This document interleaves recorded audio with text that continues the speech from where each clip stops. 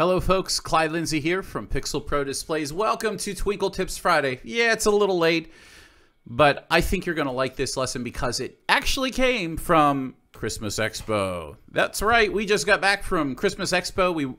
We had the booth over there at the vendor hall, and we were there with a number of our other PPD affiliates. We had Miner Mendoza, who is from Your Pixel Store. We had Wizard of Wire there. We had our friends over at Matos Designs. We also had xLights was there, and we hosted a number of different affiliate savings programs that you guys got to hook up on with some amazing deals that we absolutely never get a chance to offer to club members. So there are more coming, and a huge thank you to all of the vendors, affiliates who donated a prize to do a raffle drawing. There's still more prizes to come because we're going to do something special at the end of this month, and everybody's welcome to join us for it. So with that being said, today's lesson is on singing Coro faces. And the reason this came up is because we were at Expo and somebody came up to the booth and started asking some really good questions, and I thought, man, this is a great example that I could show along with some other videos that we do, a couple of the different options that are built into xLights that maybe you didn't know about or have never messed around with. So let's go ahead and get started with the lesson today. Well, we are all set. What I want to do today is I want to play with this bulb. This is the light bulb from Boscoya, the chroma bulb.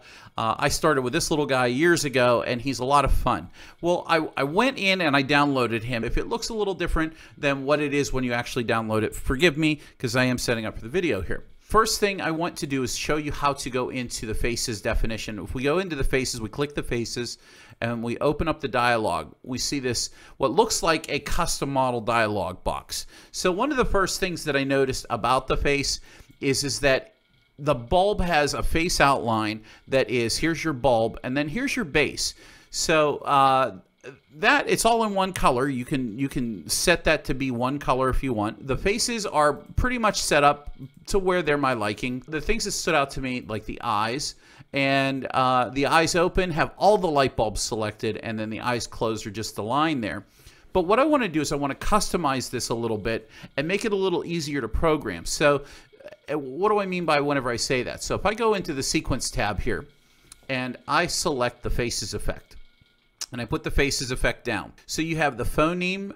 I'm just going to leave this as AI. He's got the big AI mouth. And right now, the color white is selected. So every pixel on his face in the AI mouth movement is going to be all white. If we add a second color, red, let's say, now the second color, the first color is his mouth. The second color is everything else. If we add a third color, you'll see that the bulb outline now turns green and his eyeballs are red. Now, maybe you want this middle color to be, let's say, his eyes are blue. So maybe he has blue eyes, he's a green bulb. That's how the colors work. But there's a little bit more customizing that we can get into that's going to really come through and show you some, as I show you some of these interesting things. So what I want to do is I want to go back into the Faces dialog, and I want to open this up without doing any major changes. I can use this triple box here, the triple dots there, and click the copy. And I can give this a new name. I'm going to call this the green bulb, or just green. Now we have an exact copy. We have two selections here. They're identical until we make some changes. The first thing I'm going to do is I'm going to come down here and I am going to select the face outline. See how the face outline's all lit up? But I'm going to hold the shift key down, click and drag across here, and I'm going to leave this alone and make this into my face outline number 2. And I'm going to click and drag without the shift key. I'm going to select these, and now the base can be its own color. If we go to something called Force Custom Color, and I think if you've never messed with this is going to become a new best friend for you, especially with your Faces track. And so what you can do is we can double click on the color box here. We can go to the green, click OK on the green. Now the bulb is green. And now what about the face? Well, let's say the base has maybe it's silver or it's a copper color, and it can force that custom color onto the bulb. Now we're just going to leave his mouth as all white, and I'm going to go right to his eyeball. So I'm going to put blue in there, And then those are the eyes open, and we'll go to the eyes closed. We'll double click there, and we'll change that to the same color, light blue. But one of the other things that you can do is you can edit these, like I said, and we can, what I like to do is whenever you have the eyes open, I like to get rid of these here in the center. I think just the circle outline. Maybe you only want the little beady center eyeball to be lit up. You could do that as well. xLights is so customizable. There's no wrong way to do it, so you're welcome to play with it the way you like. I'm going to go ahead and save that. That's our green bulb. And we'll come back here to the sequencer. We'll click on the effect. And we'll come down here to where it says face definition, bulb face. Now we have the green one. If we select him, now you can see how it turned to the copper base. And we have, see how he's got that cute little beady eye in the middle there. And he's got the blue eyeballs and the big white mouth. We can also play around with this a little bit more. Now that we've done the hard work, it's really easy to come in here.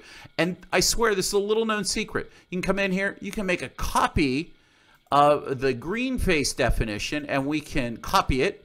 And we can call it, let's say, girl, or the girl singing bulb. And all we have to do is change the color to pink.